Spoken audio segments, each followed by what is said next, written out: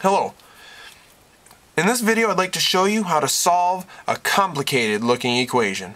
We've got lots of stuff going on here in this one. We've got x's here and here and here. We've got numbers there and there. We've got numbers all over this equation. We've got 3 things on the left side of the equation, 4 things on the right side of the equation. How is it possible that we are going to be able to solve for a single value of x, the only value of x that will work in this equation? How are we going to be able to do that? It looks bad, it looks complicated, but following a couple simple steps, we can solve it without too much trouble. So step 1 is we're going to combine like terms. Combine like terms. And first let's identify the like terms. Anything with an x in it would be like terms. So here is a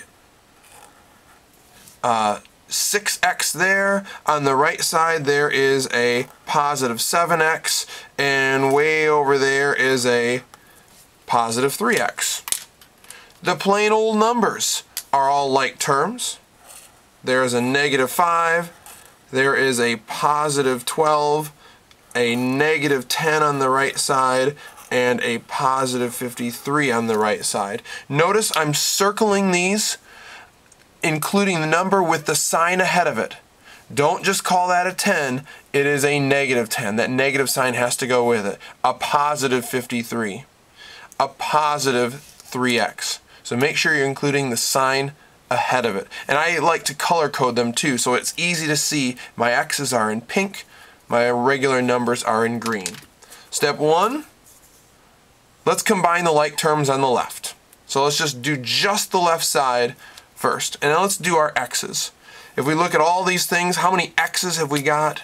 We've only got a 6x. There's no other x terms on the left, so I'm just going to rewrite 6x, and I know I'm done with that term. Let's do the numbers.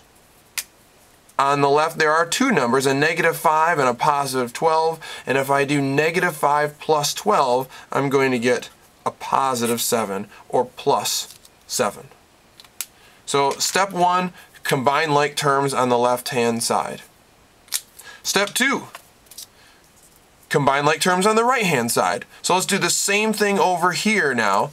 Let's combine our x's first. I've got a 7x and a 3x.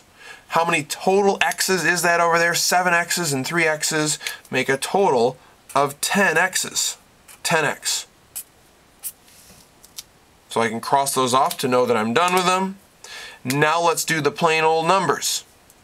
Let's combine those like terms. Negative 10 and positive 53. If I do negative 10 plus 53, I get a positive 43. So step 1 was combine like terms on the left. Step 2 was combine like terms on the right. Now we're ready to finish this thing off. So step 3, let's solve for x. We've got an equation here with variables on both sides, a 6x and a 10x. There are also numbers on both sides, a 7 on the left, a 43 on the right. Our goal in this thing is going to end up with x equals some number. That's where we want to get. So we want to get x all by itself on one side of the equation. So get x by itself on one side, and over here we want just a single number all by itself over here. So how are we going to go about doing that? First thing I know, if that needs to be a number, I have to get rid of that 10x. So to get rid of it, the opposite of a positive 10x is minus 10x. And 10x minus x is 0. It cancels away. So it's gone. But since this is an equation, any change I make to one side, I have to make the same change to the other side to make the two sides remain equal. So if I go minus 10x here, I'm going to do minus 10x on the left side of the equation. Make sure when I write it, I'm going to write it under the 6x. Because 6x and 10x are like terms, I can do 6x minus 10x. I couldn't do 7 minus 10x because those aren't like terms. So what have we got left? 6x minus 10x is negative 4x. Let's rewrite everything that remains. Plus 7 is still there. The equal sign is there, the 10x's are gone, the 43 is still there. Now it's just a two-step equation. I got a number all by itself on the right. Now I need to get this x all by itself over here, so let's get rid of the plus 7 and get rid of the times negative 4. Opposite of plus 7, minus 7.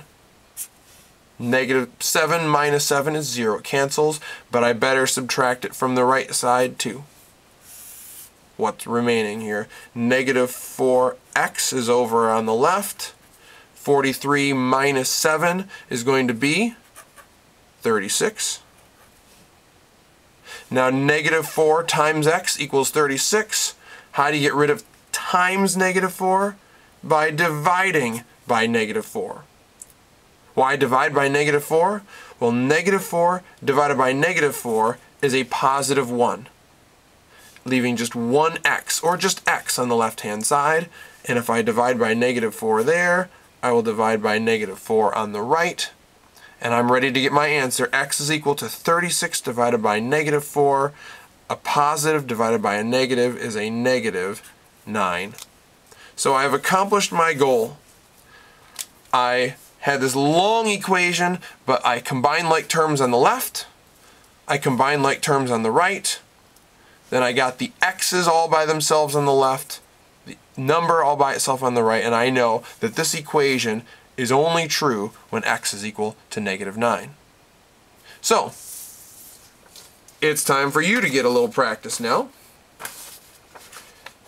If you wanted, you could have paused it on here, take a look at it, study it, copy it if you want to. But now here's a different one, very similar to the first one. So here's the left-hand side and the right-hand side. We want to solve for x. So remember the steps here. Step 1 is to combine like terms on the left. Step 2 is to combine like terms on the right. Once you do, you're ready to solve for x. Get x by itself on one side and a number by itself on the other side. So go ahead and pause it, give it a try, see if you can do it, and I'll show you my solution in just a second.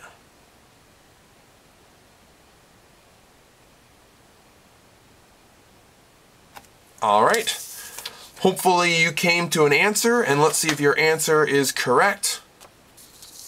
So there is my work right there. When I combine like terms on the left, I get 3x minus 7x is negative 4x. There's nothing to combine the 4 with, so I'll just rewrite that. When I combine like terms on the right, step 2, the negative 6x is the only x term on the right, so I'm just going to copy it down. There are two numbers, though, that I can combine. Negative 4 plus 20 is 16. So now I have negative 4x plus 4 is equal to negative 6x plus 16, and now we're ready to solve for x. We want to get rid of the x term on the right, get rid of the numbers on the left. We'll do that by doing the opposite, and the opposite of minus 6x is plus 6x. And I can do that to both sides. Get rid of the plus 4, get rid of the divide by 2, and you should end up with x is equal to 6. So hopefully that makes sense. Hopefully that will help you out, and you will have success doing these more complicated equations.